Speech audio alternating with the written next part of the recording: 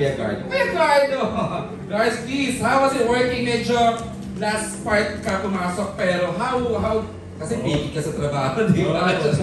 Kumbaga, excited ako eh. Naalala ko nung una, di ba, dahil na sa heart condition. Pero like, yung team, yung buong pamilya, kumbaga, dahil isang pamilya, teamwork lahat, like from the directors, and so, mararamdaman mo talaga eh, hindi naging mabigat para sa akin. Although, mabibigat yung mga eksena, and feeling ko like parang nung pumasok, parang lahat ng mga ginagawa ko, puro highlights yata. Ginagawa ka ni Direct Raymond. Oo, parang wala akong masyadong naramdaman ng masasayang moments. Diba, so minsan, inaalala yan, parang texting kay Direct. Kasi nga, diba, parang dahil emotional, so diba, syempre, medyo... Pero the fact that it was really the fact that you said yes to the project. Yes, gusto ko. And like, sobrang saya. Lalo na yung mga anak ko, sana nga, sabi ko nga, makatrabaho ko sila ulit and baka pwedeng buhay pa pala naman. Saka pwedeng yung masaya naman, yung gay naman ako. Diba? Yung ako naman yung tatay nilang, diba, hindi makapag-out, diba? Pwede naman ako. I-concept ko na. So, dito na nagkapatulong na si ano. Nag-pitch na. Ayun, thank you so much. You look so good, Gardo. Thank you, Maki. Just for ito na po. From day one, iyak ko tayo ng iyak, seeing her, the gorgeous, award-winning Sunshine Dizon. Thank you. You're welcome. How was it? Ikaw from day one, nakita ka na namin eh. 6 months ka napapanood sa TV na nagpapaiyak, nagagalit. You know, I can say siguro ngayon that this is one of the shows that really changed me also as an actor. I think I really grew in this project now. And also, I'd like to thank si Direk Raymond, si Direk Dick.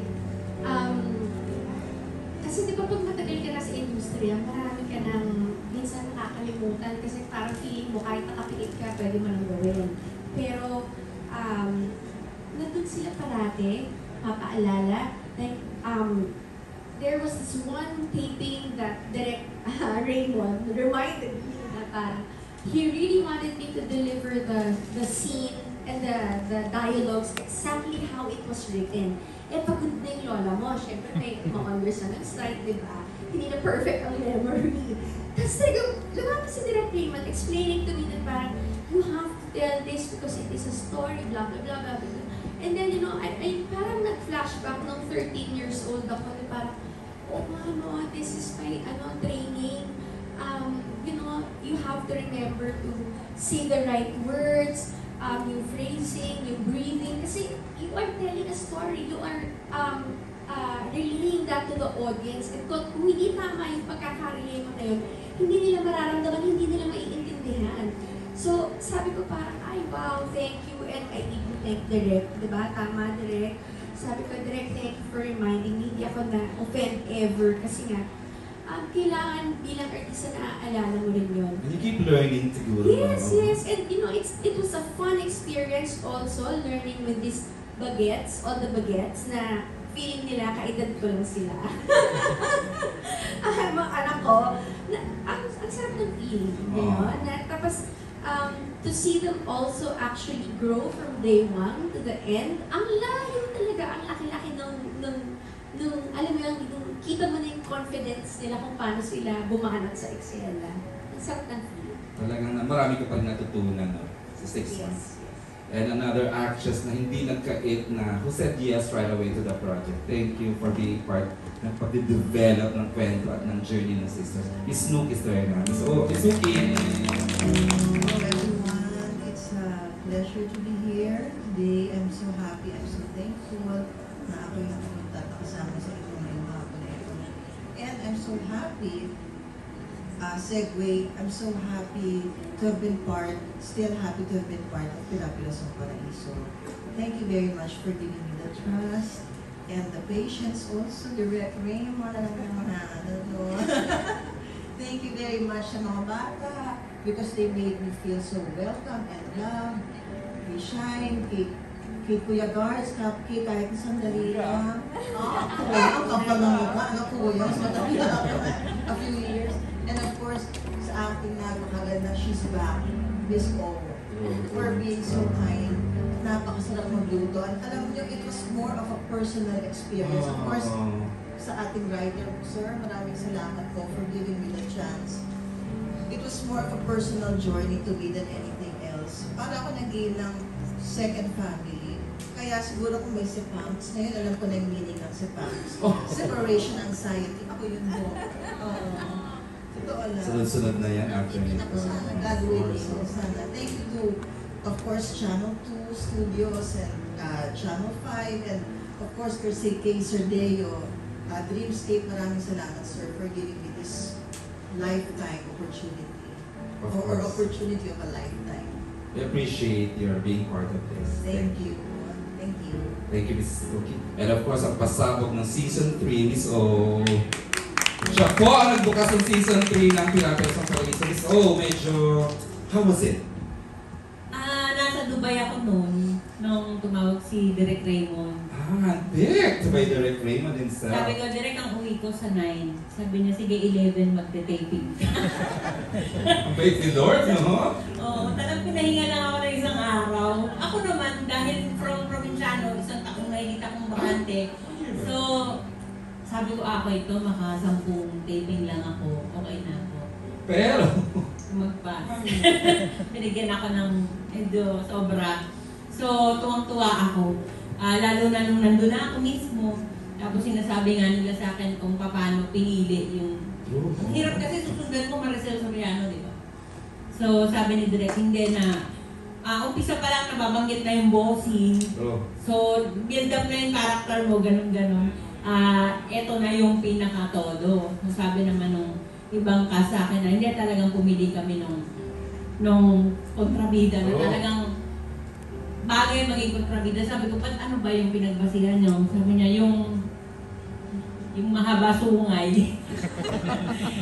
Sabi niya, anong nabanggit daw yung pangalan ko? Parang, bulbuhol sungay niya.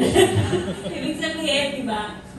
Yung makakaganap lang dyan. So ako naman, wala naman sa aking maliit, malaking role talagang binibigay ko lahat. Lalo na kay Direk Raymond, talagang mula umpisa yan, tututukan ka niya. Nahirapan lang ako nung first day ko kasi first time kong nahawakan yung script. So, medyo nangalawang ako sa pagme-memorya, no, Direk, no? Pero nung second day, okay na ako. Okay. Tsaka yung... Immerse na. mahirap ka-eksena din yung mga bagets kasi kinakabahan sila sa akin. Pero ang dami nila sinabi kanina sa junket about you. So, you will love it. Magkabasa mo yun. And everyone else naman din. More on kinakabahan sila. Pero kaya, ayan, lagi ko silang pinagluluto. Correct! Yun na, nilibigay mo na. Oo. So, okay naman. Kung may natutunan sila sa amin ng mga seniors, kaming mga seniors, may mga natututunan din kami sa kanila. Hindi lang nila alam yun. Hindi lang nila inaamin, pero, di ba, for a senior assistant actress to admit that, how, di ba, ang galing, ang kasarap ng pakinggan. I'd like to ask, before I give the microphone to Justin, at pinapa-excite ko lang po ang mga fans ha, na para mag-stay sila hanggang magsimula, matapos ang Nathan Arshaga, how are you gonna end this beautiful, without spoiling much, Nathan? And at this point, gusto pwede mo na acknowledge your working creative team in writing this beautiful series, Nathan, please. Yes, thank you, Sir DJ. So, I would like to acknowledge our writers. Who are here right now? Yes, si John Joel Pasco and si Alan Bada.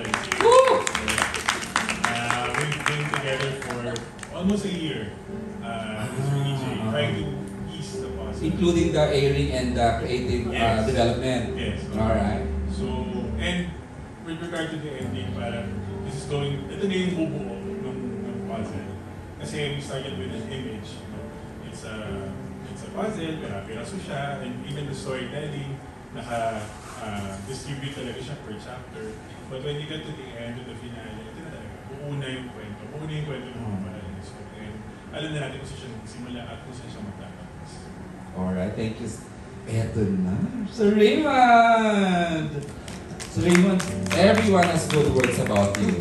Alam ko naman dahil ang ganda, damang-dama namin ng pagiging ang Raymond Ocampo obra dito sa PIRA-PIRASONG. Anong nararamdaman namin na paano mo i-end ang sharing ito? Kasi ikaw talaga ito, Master, with Direct Dick Lindaya. So how is it gonna be exciting? in behalf, of course, with my co-director, Direk Tiglinayag, ito ay isang malaking gera na.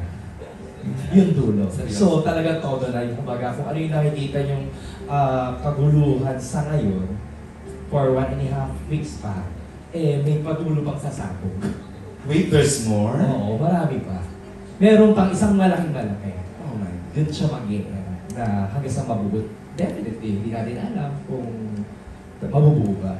Ang galing-galing ng mga mountain ng scenes. Kanina sa junket, one of our reporters from our publication sabi ang ganda daw lahat, everything, the ilaw, the everything, editing. Sabi ko isang an obra of RBO and Diglandaya. Okay, I think we're ready for